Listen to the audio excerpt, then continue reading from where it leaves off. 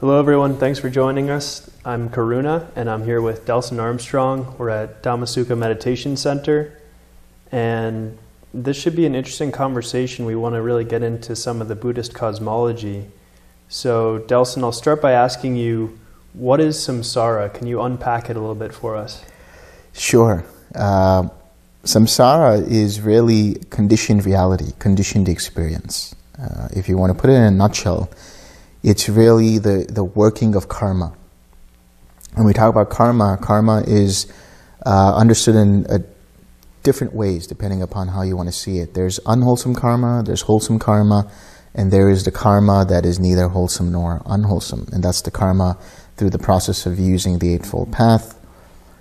There is old karma and new karma, and all these different understandings. But it is karma that continues to spin the wheel of samsara. When we talk about the wheel of samsara, the idea is that there is rebirth that happens.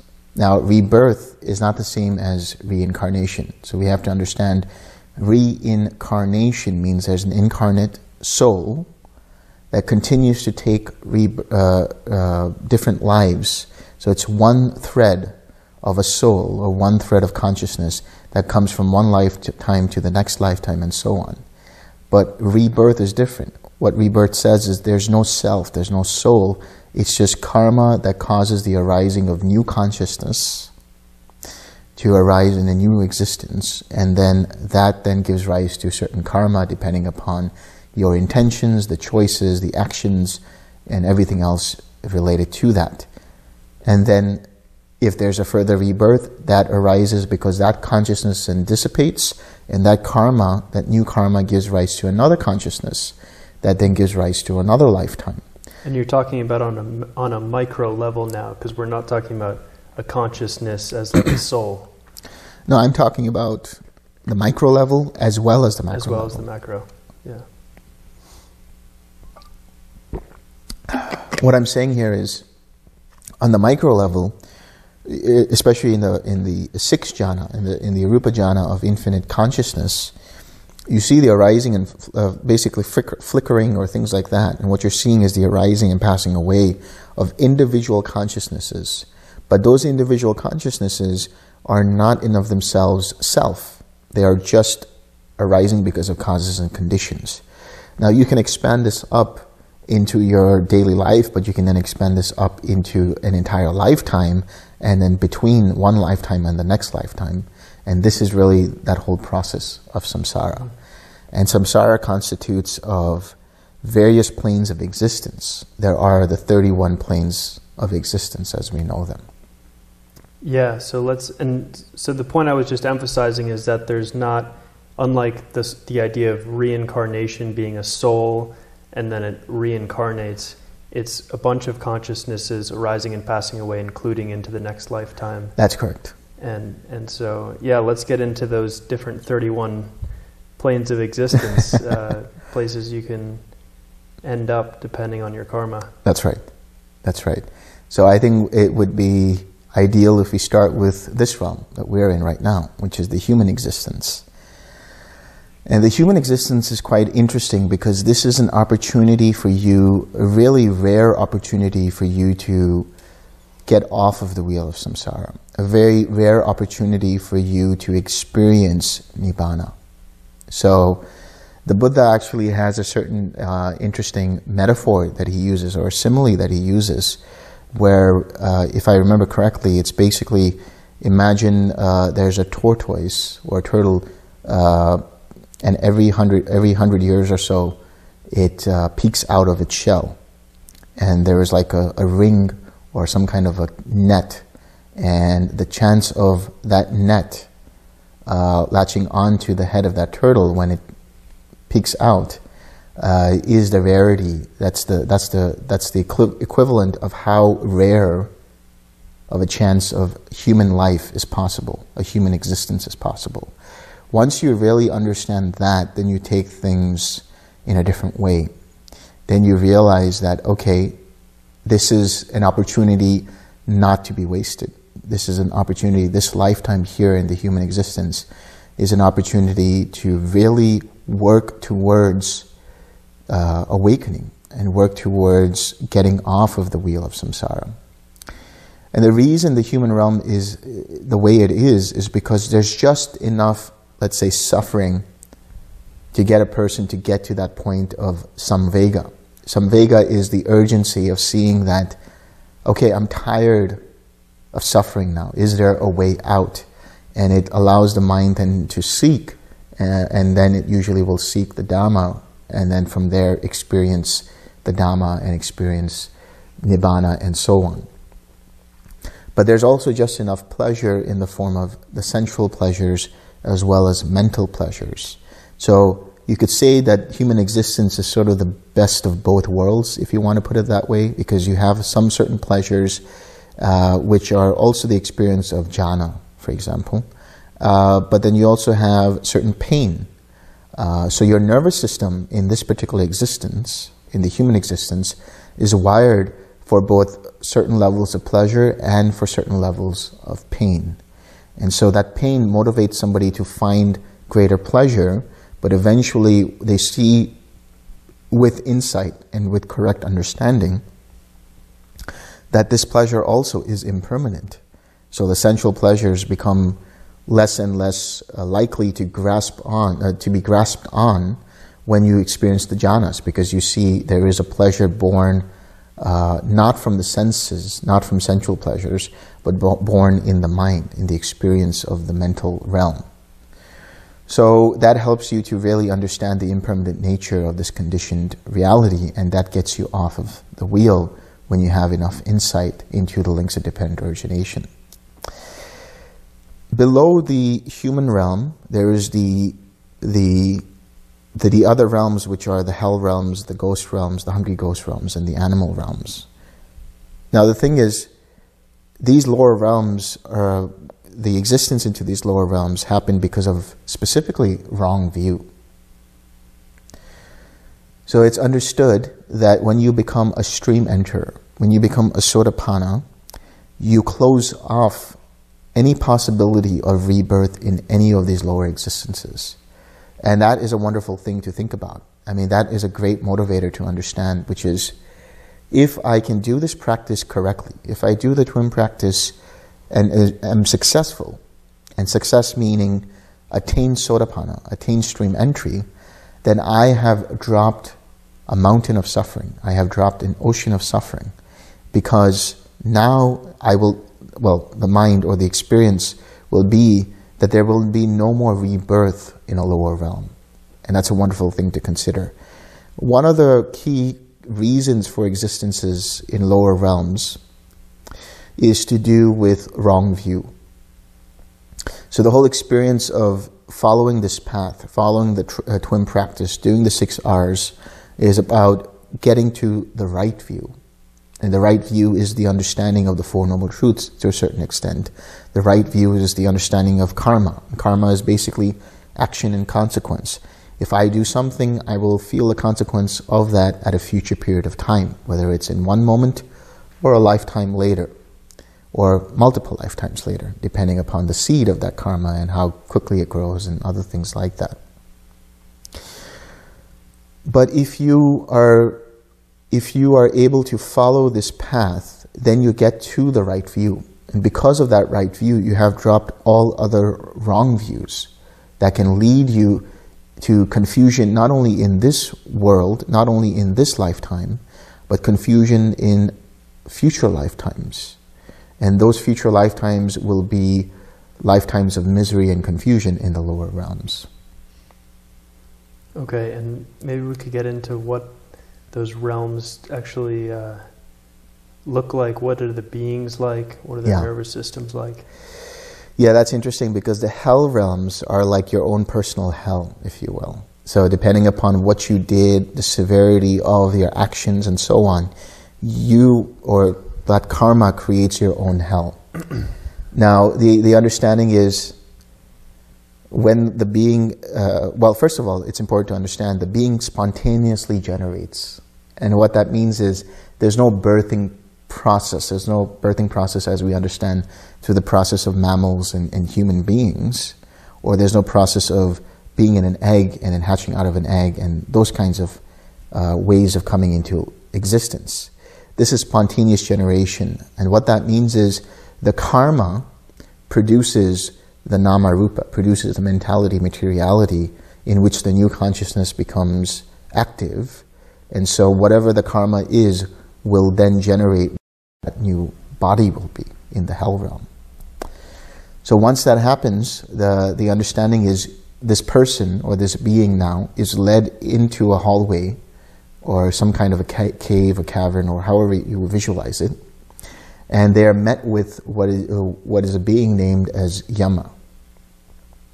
So these are the wardens of hell who guide you through to meet Yama. And Yama is sort of like a concierge of hell, if you will. He's the guy who says, okay, welcome.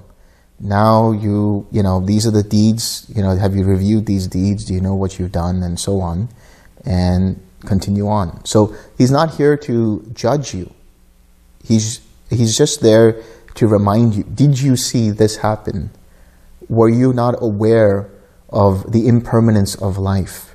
Were you not aware of the suffering in life? Were you not aware of karma, that if you did bad things, that you would be punished for them, even in that same lifetime? Let's say you robbed a bank and you got caught. You robbed the bank, that was the bad action. You got caught, arrested, and went to jail. That is the consequence of that wrong action. So after this reminder, after this review phase, then the being is led into their personal hell. So Yama is not there to cast judgment. And he arises in that life or in that existence of hell. And it's important to understand he's both a Peta and a Deva. In other words, he has certain qualities which allow him to experience the Deva realms, but then he comes back to his office work of being this concierge of hell, if you will. And one of the reasons is because in a previous life, he might have been a judge who judged too harshly. He might have been a judge who became self-righteous. He might have been a judge who was misguided and judged wrongly, and so on. And so the lesson for him to learn there is everybody is guided by their own karma. Their punishment is guided by their karma. It's not that you as a self are the one inflicting on it. So he took his job too seriously and he enjoyed it too much. And as a consequence, he is ending up as Yama in this particular hell realm. Delson, sorry to interrupt, but before we go further into hell, I think it's important to maybe note, where is this understanding coming from? Where do all these details come from? Yes, this comes from the suttas. So all of the planes of existence are detailed in the suttas. And this particular explanation that I'm giving you about this process of meeting Yama and everything is actually in the Majjhima Nikāya. Mm-hmm. It's in what is known as the Deva Dutta Sutta, which is known as the Messenger of the God Sutta. Mm. Okay, please continue. So we're in hell. So now we continue. Gone past Yama. Yeah, so now we go past Yama. And the wardens of hell, the people who are inflicting the punishment of hell, let's say, these are people who were torturers in a past life. People who enjoyed inflicting punishment on others. People who enjoyed torturing other living beings and things like that. And their karma leads them into this process of torturing these beings. So it's not a nice job, obviously, and it's not a nice punishment, obviously, but there's no capacity for them to do anything else but run out that karma of being a warden of hell, and there might be an opportunity then to go into a higher existence. So that's the second type of being. And then the third type of being is that being that is experiencing the punishments of hell. So that's the being who was led into the office of Yama and then taken to his or her, let's say, personal hell, so to speak.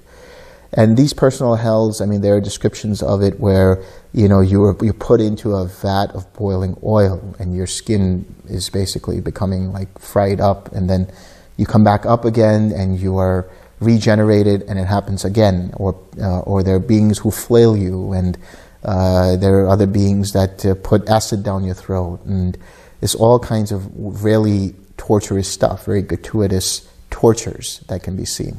And did you have to do something equivalent or cause that equivalent amount of pain to others to be put in those horrible situations? Yeah, so it depends upon the karma and the severity of that karma. For example, and by the way, there's hot hells, meaning there's fiery hells, and there are cold hells, which are icy cold.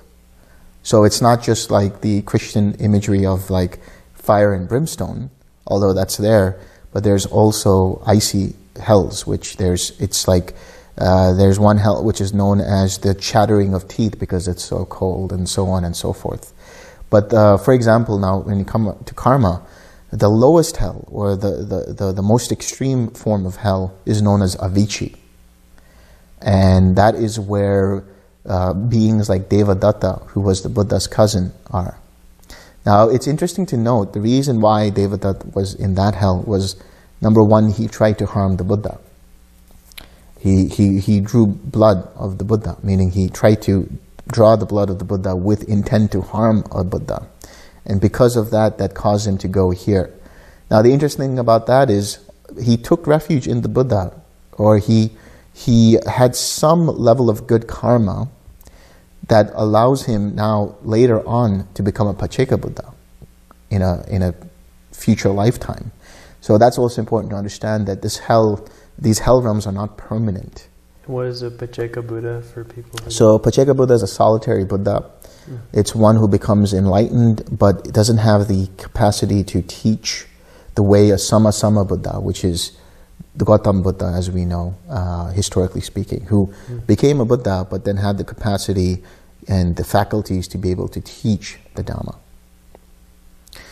So Avicii hell, for example, there's 5 heinous crimes that can lead you to Avicii hell immediately. And that is patricide, which is the killing of your father, the killing of your mother, matricide, killing of an arahat, drawing the blood of a Buddha, and creating division in the Sangha. These are the 5 heinous crimes that can lead you to the Avicii hell. And they're known as the karma that is immediate. In other words, there's no gap between when you did that karma and then you die, and then that karma immediately leads you to that hell. It's not like it will take some time to sprout and create that experience for you. It will immediately lead you to that hell realm. What would be an example of creating a fissure in the Sangha? Well, creating a fissure in a Sangha would mean something like casting doubts on the practice, casting doubts on another member of the Sangha, or gossiping about another member of Sangha, and creating friction between Sangha members that can cause them to fight amongst themselves, and creating all kinds of arguments and debates that don't lead to anywhere, and that can cause even some people to leave the Sangha or start to become boisterous and even violent and things like that. So in creating controversies of heresy and things like that within the Sangha, where people start to disagree on different things, and it's just a breaking up of the Sangha, and that is a terrible thing. And what makes this the worst hell, the Avicii? Well, for one, it is where there is immense amounts of different kinds of torture, and it really depends upon the person and the actions that they do. There's a different kind of torture where they go from one end to the other and the walls close down on them, and there's like spiked walls. So the different details of the punishments get really gratuitous. I mean, there's a lot of violent and very gory things that can happen to that person. And there's a mental component there too. So we were talking about the nervous system of a human is able to experience both pain and pleasure. Here in this hell realms, or in these hell realms, the nervous system is built to experience the worst forms of pain and no pleasure at all.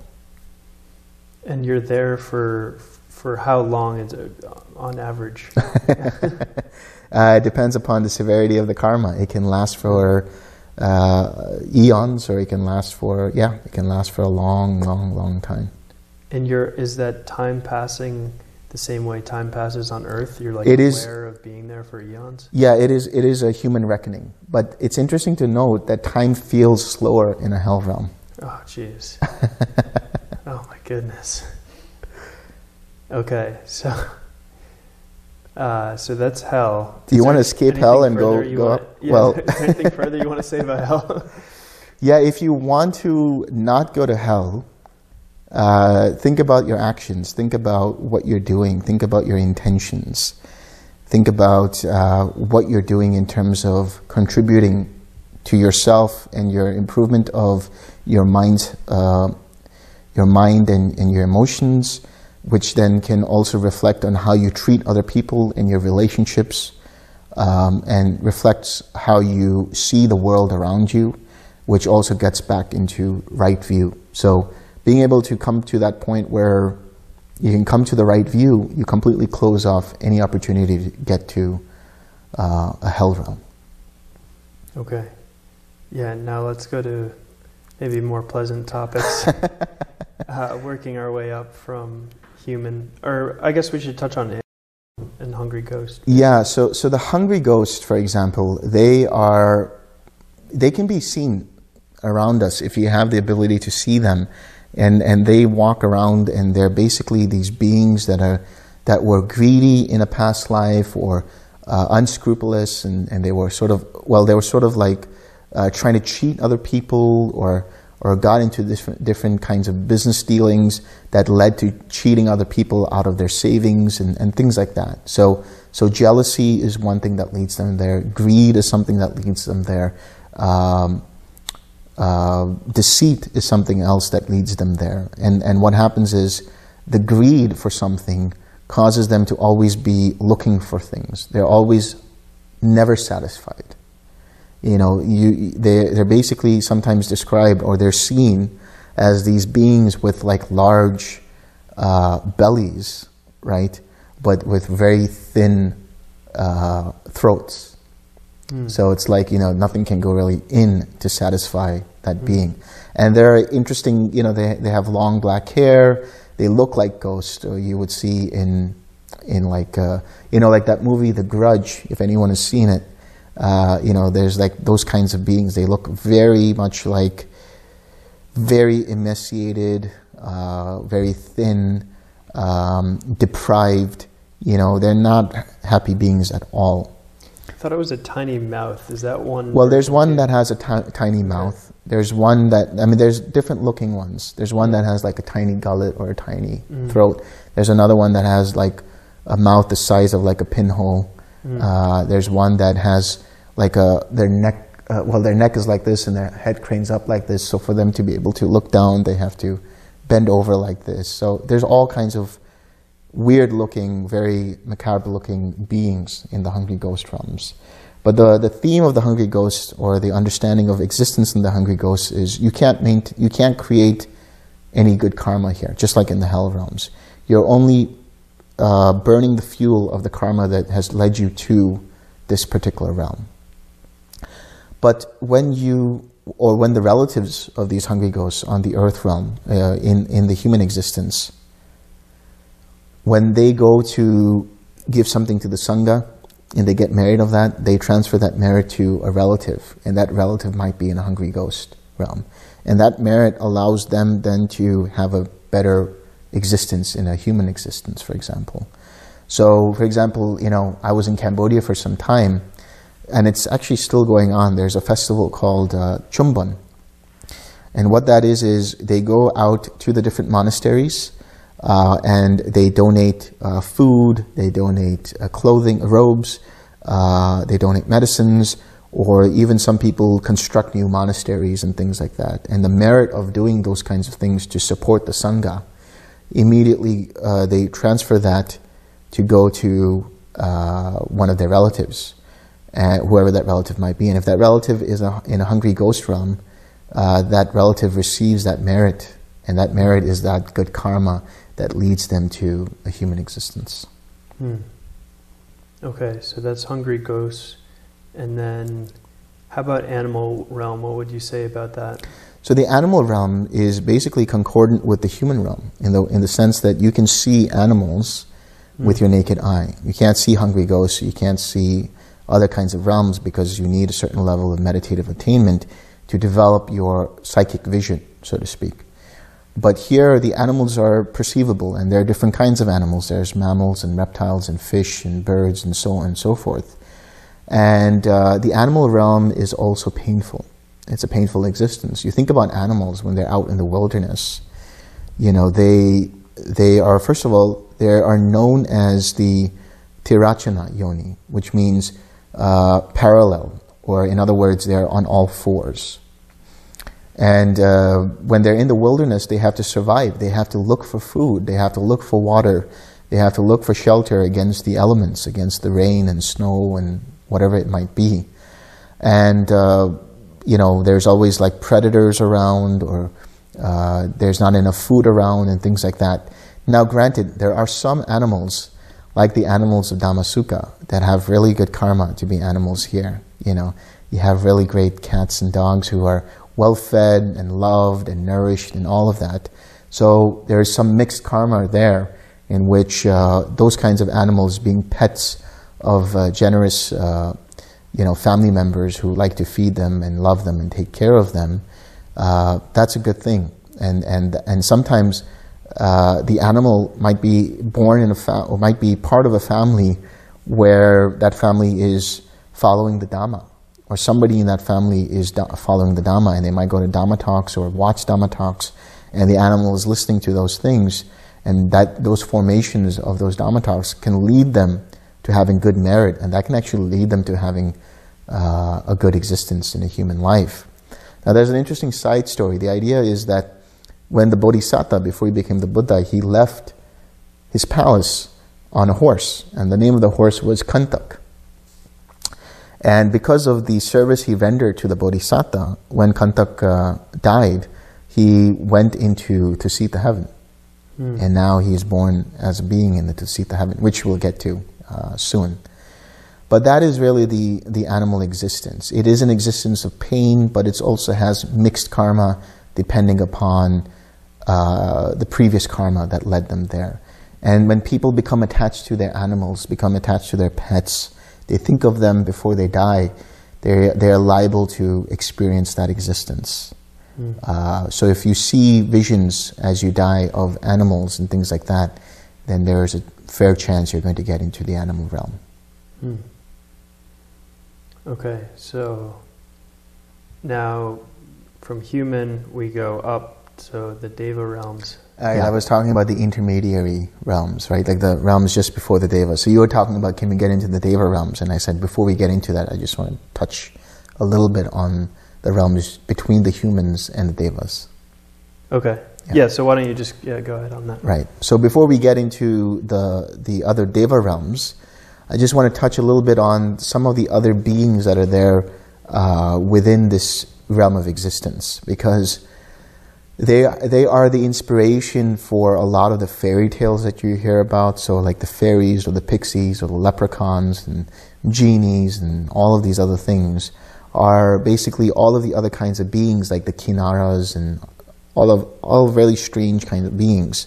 And there's the nagas, which are like these reptilian-like beings, and they are the inspiration for the experience of dragons that you see all around cultures, in different cultures and things like that. So people used to see these things more often, presumably. Well, they either somehow encountered them because they kind of stumbled into it, and then they were like, wow, look at that, I saw something. And other people didn't see it, and they were like, yeah, I don't know if you're hallucinating or something, but there was something to be said about the cultural similarities between some of these different beings, even though they're worlds apart or countries apart. So these different beings exist, and actually there's an interesting story where, you know, there was a naga who's like a reptilian being and who's a shapeshifter, and he was he turned into a human, or he looked like a human, and then he wanted to join the sangha.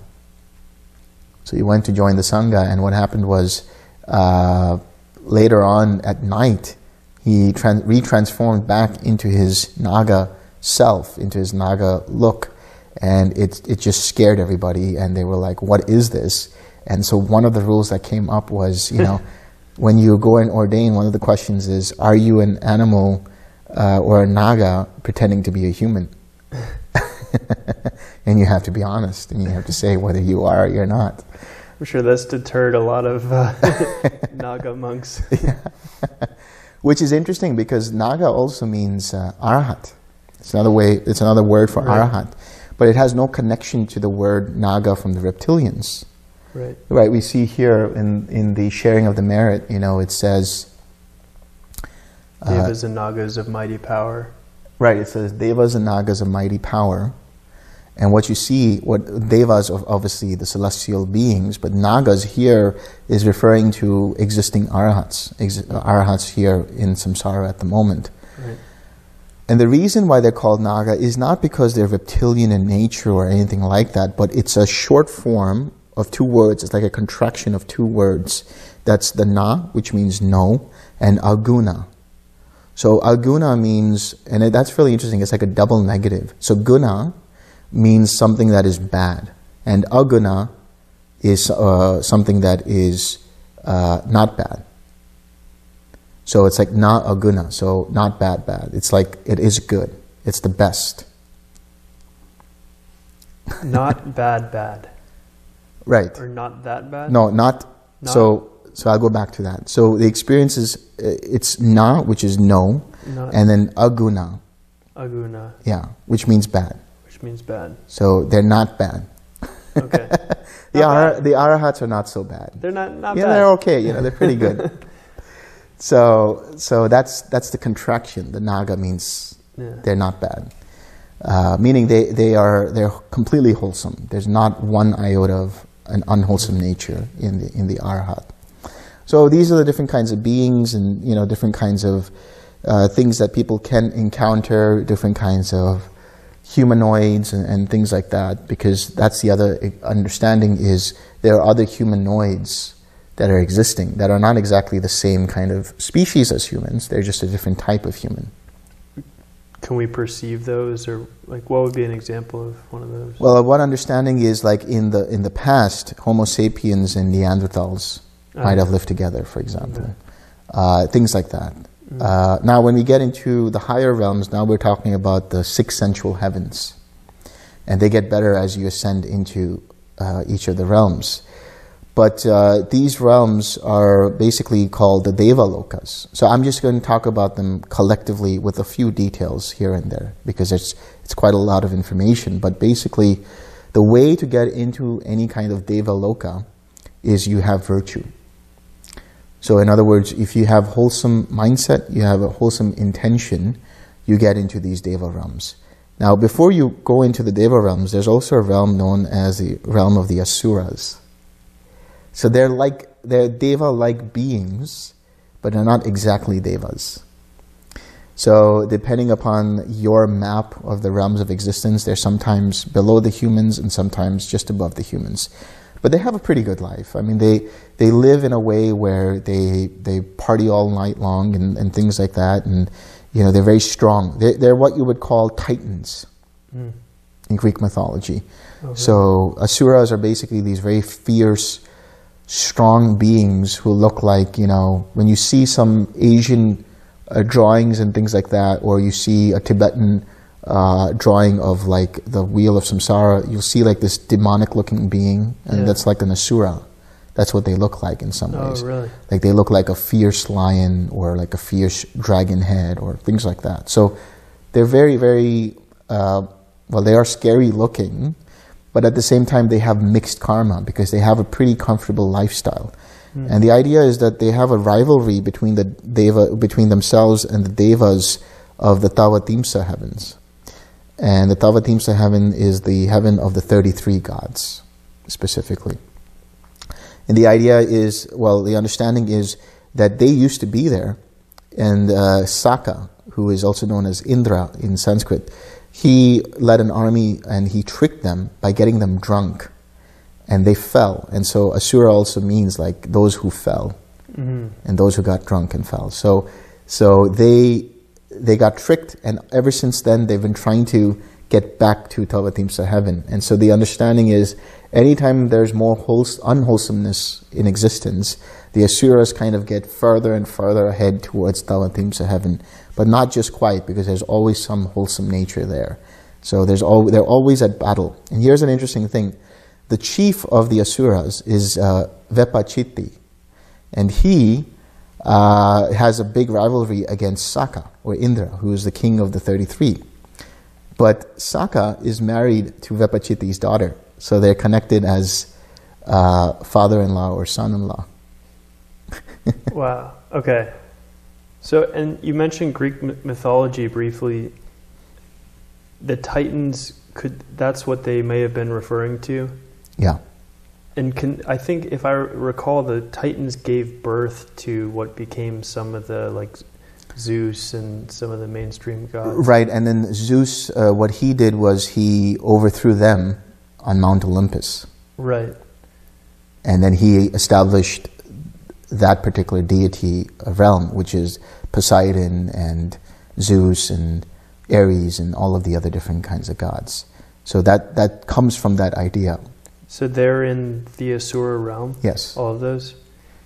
And they can give birth to other beings, or no? Well, that's interesting because some devas can give birth to other devas, but just by thinking about them, manifesting them. So in these realms now, when you get into the experience of the Asuras and Deva realms, and from here on out, there is what is known as spontaneous generation, as we talked about. So the karma of the previous existence creates the body, and the consciousness descends into that body. And so it's just manifests just like that. And how come, for example, the Greeks were really interested in Zeus and his posse, but you don't hear other cultures talking about them, for example? Well, if you think about Zeus and so on, there are cultural correlates of them in the form of the Norse gods. Okay. You have Odin and Thor, Loki, and beings like that. So, and then in the Hindu or the Indian pantheon that we know of Indra and Agni and Varuna and all of those gods are correlates to the Greek mythologies. Mm. Or even the Roman mythology, which obviously adapted it from the Greek mythology. Okay, and these are probably because people may have perceived... They perceived it in whatever they did, and they interpret it in a certain way. So there have been people who can see into these different realms, and then they interpreted it according to what they saw in their cultural context. Right. But there's always a similarity if you think about it, because Indra is also known as the lightning or thunder-wielding god, just like Zeus is, or just like Thor is. So that might be the same post, or the same... Yeah, and that's a good point you bring up, because the post of Saka is not just a being that comes into existence and goes away, it's a post in that particular realm. So once this current Saka goes on, there will be a new being to replace him as the God. I guess another point before we go on from there is I've seen this giant mountain that exists in Buddhist cosmology. Could you explain what that is? Yeah, that is known as Sumeru. That's Sumeru in Sanskrit or Sineru in Pali. And the idea is this is like the axis mundi. It's like it's the center of the earth, and it's a spiritual place. So in other words, it is a cosmic force that extends beyond the earth, and you can see it for many yojanas, and that's like many thousands of miles into space. But physically speaking, you cannot see it. Okay, because someone was speculating that might have been Mount Meru they were referring to, or something. Right. Like that. That is the Mount Meru. Sumeru? That's Mount Meru. But you're saying it's not the physical Mount Meru that's there. Right, so people just took that and said that that's Mount Meru in the physical realm. Or in the same way, you have Olympus, and there is a physical correlate to that, and they say that's where the gods were living. So, yeah. Okay. So, you want to just summarize where we are right now on the realms? Right, so we talked about the Tawatimsa heaven. Now I just want to just kind of jump ahead. So now we're going to talk about some more important highlights of that, which is the Tusita heaven. Mm-hmm. And the Tusita heaven is where the present Bodhisattva is there. Mm. And that is the Maitreya Bodhisattva. And when the Dhamma as we know it becomes corrupted and eventually fades away, then this particular bodhisattva will then choose to take existence in a human realm, and will choose his parents and choose everything like that, and take birth and become a bodhisattva on earth. And then he will go through that same journey that Gautama went through, and then attain enlightenment or attain awakening, and then become a fully awakened Buddha and continue teaching the Dhamma. So the understanding here is there have been other Buddhas in the past. There have been innumerable Buddhas in the past. In this particular eon, we have had 4 Buddhas, and the 5th is the one to come, which is the Maitreya Buddha. Any speculation on how far in the future that might be? Not for some time, because there's a lot of things that have to happen for that to for the Dhamma to be corrupted. The idea is that, you know, it would last for a certain amount of time, and there will be certain signs about that. So this gets into the ecclesiology of it, which is like, you know, the aging of humans, or the lifespan of humans, let's say, diminishes and deteriorates to just 10 years old. Whoa, that's quite drastic. Something's that means gone really wrong. Yeah, yeah. So that means the world's being run by 10-year-olds. We're in trouble. It's a big problem. And then what happens is eventually, and the reason why that happens is because there's a lot more unwholesomeness coming into play. There's more corruption going on amongst people. There's a lot more violence going on amongst people. There's a lot more stealing and lying, you know, rapes and things like that. And then eventually it becomes so bad that humans get into this post-apocalyptic kind of state. You know, the kind of thing we see in Mad Max and things like that. And then eventually it starts up again, and people realize the severity of the situation, and they start to again take the precepts, and they start to become wholesome again. And at a certain point then, when the time is ripe, the bodhisattva chooses to descend into the human plane as the bodhisattva on the earth, and then starts his journey of rediscovering the Dhamma. Okay, so he's hanging out in Tusita heaven. Yeah. And then, you know, there's other kinds of devas. There's the cloud kind of devas, the rain devas, and things like that. But there's one interesting deva I want to talk about, and it might sound surprising, but that's the deva. His name is Mara, or his or her name is Mara, depending on how you want to see it. But Mara is actually a deva. Mara has been, in popular culture, been looked on as a devil figure, like a satanic figure, sort of like one who tempts the Buddha and things like that. But he lives up there in one of the highest heavens, and he's just chilling out there, and he has his own sort of posse. He's sort of a rebel figure there, and he has his own group of groupies who just hang out with him and things like that. And his whole thing is, the way I liken it to is like, if you've ever seen crabs in a pot of water, like a deep pot of water, and they're trying to get out of the pot, there's another crab that's like grabbing onto them, and they're like, if I can't get out, I'm not going to let you get out either. Yeah, the crabs in a bucket. Crabs in a bucket, there you go. So Mara has that kind of a mindset. His whole thing is, you know, this is amazing. I mean, we are here enjoying all of our sensual pleasures. Why do you want to leave that? Why do you want to leave that kind of state of being? So his whole thing is, whenever he goes to a monk, or whenever he goes to a meditator, or whenever he goes to an arahant or a Buddha, he'll try to say, you know, he'll try to misdirect them, mislead them into some other situation.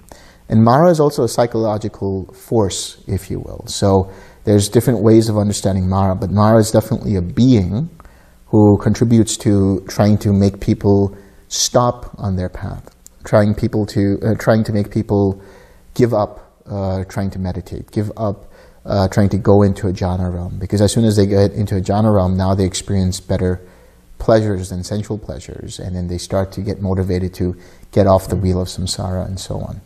So this is being understood literally, like it's not a metaphor for the hindrances.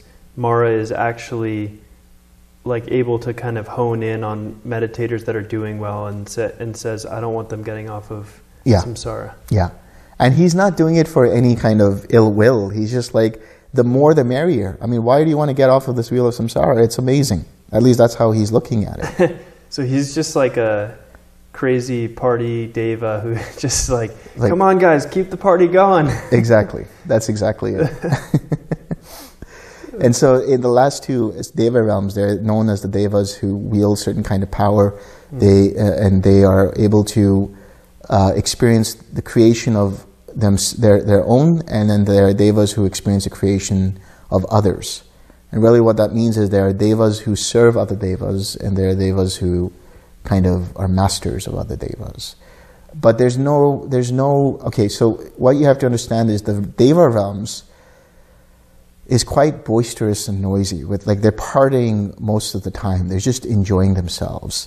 There are some devas who have been introduced to the Dhamma and, you know, try to continue to maintain their virtue and so on. But a deva, their nervous system has been primed to be able to experience the greatest amounts of pleasure. So for them, it's like, you know, just party all night long and enjoy yourself and, you know, and become heedless and become reckless. But there are some devas who realize that, no, this is not the way to go, you know, and they do have some understanding of the Dhamma and try to maintain some kind of decorum. But the thing about the deva realms is it's so long that some of them feel like they're immortal, like there's no death after this. And so they forget that whole process of impermanence and they get carried away with themselves. So this is really the deva realms, and these are the 6 sensual heavens. Now beyond that are the Brahmalokas. And each of the Brahmalokas are tied to each of the 4 jhanas. So there's 4 of them. There's 4 Brahmalokas.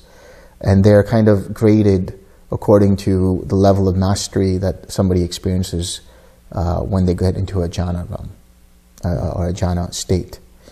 So the first Brahma realm is associated with the first jhana. And in this particular realm, you have 3 classes of beings. You have those who are known as like the citizens of Brahma. They're sort of the people who are just walking around and doing their own thing. Then there are what are known as the Purohitas, the people who are sort of the ministers of the Mahabrahma. And then there's the Mahabrahma. And the problem with being a Mahabrahma is you have this notion that you are a creator god. So what happens is, after a certain point of destruction, when the Brahma realm is created, this first Brahma realm is created, the karma creates a Namarupa of that particular Brahma, Mahabrahma, and they come into being and they're like, wow, where am I? You know, and they think they're the first of existence. And then they think about another being, or are there other beings around? And then suddenly other beings come up, and he thinks, or that being thinks that, oh, I created these beings. And so the idea of a creator god, when you see in other cultures, really comes from this idea of Brahma. And there is a story where the Brahma feels like this, and the Buddha actually goes up to the Brahma realm and educates him on the fact that this is not the case. So the Abrahamic religions...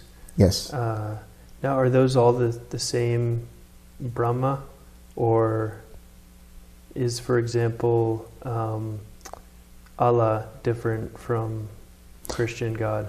Well, if you think about it, I mean, you think about the God or creator in Abrahamic. It's interesting. It's Abrahamic. It's so similar to the word Brahma as well. That Abraham, you know, it's almost like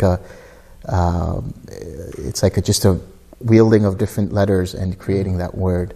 But so that's just a side point. But if you think about the notion of those creator gods within those religions, that God is always with this idea that I am the creator of the universe, and I am the all-powerful, all-knowing, omniscient, and omnipotent, and all of these things. And this is exactly how Mahabrahma feels. It's like, I am all of these things. And the way to understand the Brahma beings is they are just very, very different looking to what you would think in the sensual realm. So this is important to understand. Everything from the hell realms all the way up to the six sensuous heavens, this is all what's part of the sensual realm. It's also known as the sense sphere. So it's because that's where you experience everything through the 5 physical senses and so on. But here, when it comes to the Brahmas, they are so different in the way that they experience reality. It's understood in the suttas that the Brahmas hold the galaxies in the palm of their hands and they look at them like marbles. So you can imagine the grandiosity that they have in terms of their being. And their nervous system, so to speak, is wired to experience the first jhana, these particular Brahmas. And they're always blissed out. They enjoy the factors of the first jhana, which is the joy or the piti and the sukha, and they have mental activity going on in the way of verbalizing and things like that. Do they have a nervous system, per se? Or? Yeah, they have a nervous system in the sense that they are still in the form realm. So there is some kind of luminous realm that's going on. So when we think about like the nervous system, now we're going into the realm of the subtle nervous system. The things like the nadis that you know of in yoga or other Eastern traditions where the chi flows and things like that. That's the kind of experience that they have. But that is wired to experience great amounts of joy, great amounts of elation. Okay. And then where do the yogic, or the Hindu gods fit in, like Shiva, and I guess Brahma is one of them, and the third Vishnu. Vishnu. Yeah. So it's interesting to see that in the old religion, the old Vedic religion, we had Indra, we had Varuna, we had Agni, we had Vayu, and we had other gods who are part of the 33 in the Tavatimsa. But eventually the culture changed and they discovered other gods, which are in these other realms, in the Brahma realms. So while we have Brahma, who is also the Hindu god Brahma, who is part of a Brahma realm, even Shiva and Vishnu are also part of the different Brahmalokas. Okay. And then is Allah a separate Brahma and Christian God a separate Brahma, or are these maybe pointing to the They're pointing to the same thing. The same one. Yeah, because if you think about it, Vishnu is the creator, and within this particular ideology, Brahma is the creator in this particular ideology, in the Hindu ideology, and so it's the same kind of idea that this Brahma gave life to existence and created all of existence and so on, and then Vishnu is known as a preserver. Now it's interesting to note that within Hinduism you have different sects, and so these different sects always have a certain importance to a certain kind of God. So you have the Vaishnavites who believe that Vishnu is the supreme creator. Or you have the Shaivites who believe that Shiva is the ultimate. But these are all epitaphs for the same kind of being. And so is there one Brahma, since you talked about they've got the galaxies in their fingertips, is there one Brahma that is kind of reigning over our solar system? There's multiple different Brahmas. So in other words, there's multiple Earths. Just like there are multiple galaxies, there's multiple levels on the vertical plane. You have the 31 planes of existence. Yeah. But then parallel to that, you have all of these other planes of existence that are being experienced outside of what we're experiencing here. Right. So there's a Brahma for another galaxy, there's a Brahma for a different galaxy or a different universe and things like that. But we have one Brahma. For this Earth, there's one Brahma in charge. And that's why you're saying it's the same one. Yeah, exactly. Well, when we say in charge, really just in charge of the Brahmaloka. But we have only one Brahma with this particular vertical plane of the 31 realms of existence. So it's like it's a hologram. It just continues on. It's like fractals, you know. How horizontal does it go? Like, any idea? Is there a quantity, or is it pretty infinite? It's pretty much beginningless. So it just continues on. So it's vertically, it's just 31, but horizontally, it's infinite. You could say it's infinite because the reason is there is a scope in terms of how far you can radiate, and there's multiple universes. And the way universes are created is through karma. The understanding is that when there's karma, it generates the building blocks of reality. Now, that doesn't mean karma is permanent or some kind of creator or something like that. It's just understood that the flow of karma starts to create certain circumstances, whether it's in our human existence. But there are times when the Brahma realms are completely empty, or certain realms are completely empty because there's no karma, there's no beings there to experience their karma there. I guess that kind of goes to that phrase, if a tree falls in the woods and there's no one there to hear it. It's like if there's no beings to experience it, is there anyone to know that there's a realm there? Yeah, exactly. Exactly. So that is the first Brahma realm. The second Brahma realm is associated with the second jhana.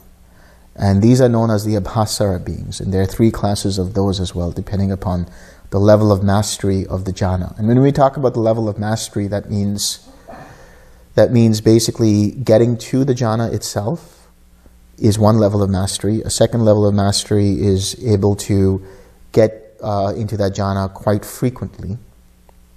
And then the third level of mastery is being able to go into that jhana at will, at different time intervals and determinations and things like that. So the second Brahma realm is totally different from the first Brahma realm in that now these beings, they look completely different. First of all, there are 3 main categories of those beings, but there's a 4th just underneath that where there's still some verbalizing going on. These are beings that are sort of on the border between the first and the second. So for whatever reason, because of their karma, they still have some level of verbalizations. And they're known as, basically the way it's translated is like beings of a lesser or a corrupted radiance, if you will. So the Abhasara means the beings of radiance. And the reason is because when you look at them, they look like spheres of light. Because they're so bright. And the reason they're so bright and radiant is because of the joy that they're feeling. The joy and the comfort that they're feeling that is void of any other kind of factors of the jhana. And so this radiance continues on. And if you see an Abhasara being, they just look like there's just this sphere of light around them. And so they do have a subtle nervous system that is geared to experience greater amounts of that joy, greater amounts of that sukha. And these beings, they live on for quite some time, for many, many, many eons, so much more than the Brahma realms and so on, the first Brahma realm. But are they as deluded into thinking that they are some kind of God creator? No, they are more interested in just experiencing the bliss. Okay, so they're heroin addicts. They're heroin addicts. They just love that bliss, and they're just burning out that bliss. So there's very little opportunity for them to really understand anything related to the Dhamma. They just think this is what it is, and I'm going to just experience, this bliss. But they were masters of the second jhana, you said, right? That's right. So they must have found the Dhamma at some point. But they're no longer interested in cultivating it further. Okay. Under certain circumstances, they will. But if we have time, we'll get into it. But for the most part, these beings, the Abhasara beings, are just burning out the fuel of their karma from having attained the second jhana. And you mentioned there's 3 levels of mastery. At what point would you make it pretty likely to be born into that correlating realm? Well, when you have an attachment to that jhana, there is you are liable to experience that particular realm, that particular Brahma realm. Okay. Okay. All right. So going up from there. So then we get into the third Brahma realm, which are the Subhakina beings, and these beings are radiant, but they have, like, you know how you see a gold bar, and there's light reflected on the gold bar, and you see this really cool kind of radiance to it. That's the way their radiance is, the Subhakina. So they're kind of goldish in color, and it's very warm, very vibrant, but they're very chilled out. They have complete sukha. So in the first and second Brahma realms, there's this certain level of vibrancy which is from the joy, from the piti. But now in the third Brahma realm, they're kind of very more chill. They're just like really enjoying themselves, and they have this sukha. And so it's sort of understood that one of the ways the similes explain it is, it's like the flame of a candle, and in the first and second Brahma realms, the candle flame is sort of just all over the place. It's just moving here and about. But in the case of the third Brahma realm, the candle flame is stable. It doesn't move at all, because the burning out process of that sukha takes slower. It's a slower burn of karma, if you will. Okay, so that correlates with the third jhana. Yeah. And does this go all the way up to the eighth? Yeah, we'll go. Yeah, so the fourth, the fourth is interesting because there's different components to the fourth Brahma realm. The fourth Brahma realm, it has different levels of beings, but they're always categorized under one thing, which are known as the Vehaphala beings, which are known as the beings of great fruit. So these beings are those who have gotten to a level of the fourth jhana, and they take birth here. But within the fourth jhana, you have these beings who experience supreme equanimity. They are the most chilled out. It's like, everything's good, man. There's nothing to worry about. It's that kind of feeling. And they're just all just very, very comfortable, nothing to think about, nothing to do, just chilling out. And one question that comes up is, so obviously going horizontally, there's infinite numbers of these beings, but just taking our slice, is there progressively less of these beings in each realm as it gets rarer to do that? Yes. So let's say there's 7 billion humans, then are there a lot of beings in hell and way less as you go up? Or? Yeah, I know people will not want to hear this, but there's more beings in hell than there are on earth. Wow. And there's obviously more animals. Yeah, there are more animals than there are humans. I mean, collectively speaking, but there are more, majority of them are in hell. That's not a nice thing to say, but that's the truth. Wow, okay, so we should be thankful that we're here. And then, so let's say, how rare does it get to? It gets pretty rarefied. I mean, it depends upon, like, for example, as I was getting into the fourth jhana, within this particular realm, you're still in the form realm, but now they're getting closer to the formless realms, which means that now these beings start to become translucent, and their nervous system is sort of geared to just experience comfort and tranquility and equanimity. Now there's another class of beings in there known as the asanyata beings. And the asanyata beings are those beings without perception and feeling and consciousness. But that doesn't mean that somebody who entered into cessation of perception, feeling, and consciousness gets into this particular realm of existence or this kind of being. It's those beings who do certain kind of practices that get them into states of suspended animation. So in India, for example, you have yogis who will, bury themselves into a box. They'll sit into the box and go into suspended animation, and then people will bury them under the ground, and after some time they will pick them up again and they'll just come back out. But it's not a feeling of cessation perception. It's not an experience of cessation of perception, feeling, and consciousness. It's just a suspended animation. So what happens is they become so concentrated in their mind that they freeze all thought. They suppress the mind completely. Someone described it as it's like there's gears turning and someone jammed something in the gears. Yes, that's exactly it. And so when that mind stops, it's like frozen in time, if you will. Like it's just frozen.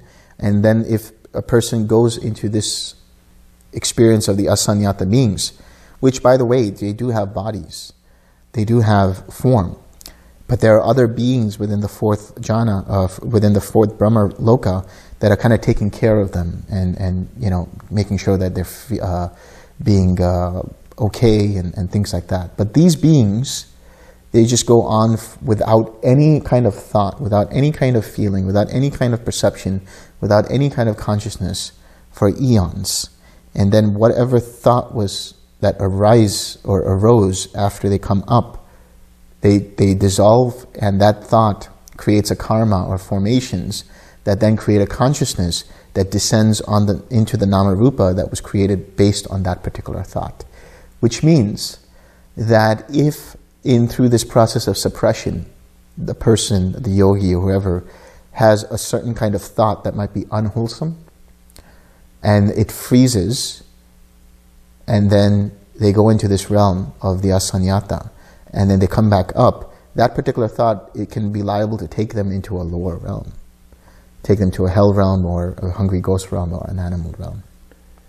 So did they, you were giving the example of the yogi going in the box, but that yogi comes back out of the box. Do they go there temporarily and then come back? No. Or these are people who die in that state? They will either die in that state or they'll just die of whatever it is, but because they've continuously done this, they think that that is the ultimate, and so they just die into that state. So after they die, whatever thought was there before that will lead them into their next life after making their whole experience of that particular existence, and then that thought will lead them into a new existence. So the yogi will die, but then there will be an experience in the asanyata realm. So while we are talking about the fourth jhana, there are these beings in that vicinity which have different levels, and these are known as the pure abodes. And there is a specific way to get to the pure abodes, and that's to become an anagami. So we understand a stream enterer is somebody who's destroyed the first 3 fetters. We understand the sakadagami is one who has weakened and loosened sensual craving and aversion, but the anagami destroys the first 5 fetters. And there are 5 different kinds of anagami that are understood in the suttas. And these are references from the Anguttara and the Samyutta Nikāya. So they're dispersed in different parts. But the understanding is these different 5 types of the anagamis, they're described in a certain way they're mentioned in the suttas, but they're described a certain way in the commentaries which don't match to how it is understood from the suttas. And the reason I say that is because the first type of anagami is known as the anagami who attains parinibbana in the interval. So it comes from the Pali antara parinibbayi, which means one who attains parinibbana in the interval. And the idea is just before there can be any consciousness that can arise to give rise to a next existence, if a person has become an anagami in a human existence, for example, when they pass on, there's just enough fuel for certain kind of rising of consciousness, but just not enough to create the overall step into a new rebirth. So this particular being will fizzle out in the sense that they will experience the complete destruction of the second 5 fetters. So they will become effectively an arahant, attain arahatship, attain the fruition, and then enter into parinibbana, so to speak. So this is the first kind of anagami. But parinibbana, probably you should just mention what that is. Parinibbana is the final nibbana. It's the experience that the Buddha had as when he died. And we don't really say die because what happens is the aggregates get dissolved. That means the form, the feeling, the perception, the formations, and the consciousness no longer have any more fuel. And so that's also understood as the nibbana without remainder. You're off the wheel. Well, you're completely off the wheel after that. Or whatever has happened has come off of the wheel, let's say. Because an arahat is not necessarily any more being. There's no more coming into being for them. Right. So they are already off the wheel. It's just that they have the fuel of the aggregates keeping them there, and then the aggregates dissolve, and that's the final parinibbana. So in the case of the first type of anagami, this is what happens. The second type of anagami is known as the anagami, or one upon landing. one who attains parinibbana upon landing. And that's interesting because what that means is there's an interesting simile used for this. Like if you have like hot iron and you're banging onto that hot iron and there's like flecks of that iron coming and dropping onto the cold ground, upon landing it gets cooled. So in the same way, there is some karma in the form of clinging to the Dhamma, which is what the anagami has to let go of, which causes the consciousness then to descend into a new Namarupa at the pure abode. And upon landing, the being experiences arahatship and then can experience parinibbana thereafter. So this is the second kind of anagami. The third kind of anagami is known as one who attains parinibbana without exertion. So the difference between the second and the third is one who, upon landing, attains arahatship and it enters parinibbana, is there's not enough fuel in the aggregates to continue. And so as soon as there is a fruition of arahatship, it dissolves and there's parinibbana. In the third case, they descend into the Namarupa and they become arahats, or they attain arahatship, but they have no exertion of it. There's just some fuel left in the form of the 5 aggregates, and then after some time, they will experience parinibbana. The fourth type is like the third type, but the difference is that upon landing, they are still an anagami, but they need some more exertion. They still need more meditation, more letting go, so that they attain arahatship, and at some future time, they will attain parinibbana. Then there's the fifth type, which is now. Why do we call it an anagami? That means they're a non-returner. They don't return back to any of the sensual spheres of existence. They continue on to go through each of the pure abodes. And each of the 5 pure abodes are related to the different faculties that somebody develops. So if you develop the faculty of faith, or if you develop the faculty of energy, if you develop the faculty of mindfulness, if you develop the faculty of collectedness, or if you develop the faculty of wisdom, dependent upon where your faculty is developed, that anagami will take rebirth in one of those 5 realms. So each of those faculties in ascending order correspond to each of those pure abodes. So the pure abodes are very interesting because that's the only place you will find that anagamis will take rebirth in. And they will then become arahats and then be off the wheel of samsara. So then beyond this, we have the formless realms, which are basically corresponding to the formless jhanas, the arupa jhanas, the ayatanas. So you have the realm of infinite space. So in these realms, there's no form. There's only mind, meaning when you think about namarupa, or you think about mentality, materiality, there's no more materiality here. There is only mentality. So there is an experience of infinite space at infinite space. There's an experience of infinite consciousness at the realm of infinite consciousness. So the difference is in infinite space, there's an awareness of everything is just an infinitude of space. There's no borders anywhere. And so some people have experienced this when they go back into their past lives. And they'll say, I had this experience where like there was nothing to grab onto. There was, like I was everything, or I was space itself. That's the kind of experience that they'll have when they go back into this particular life.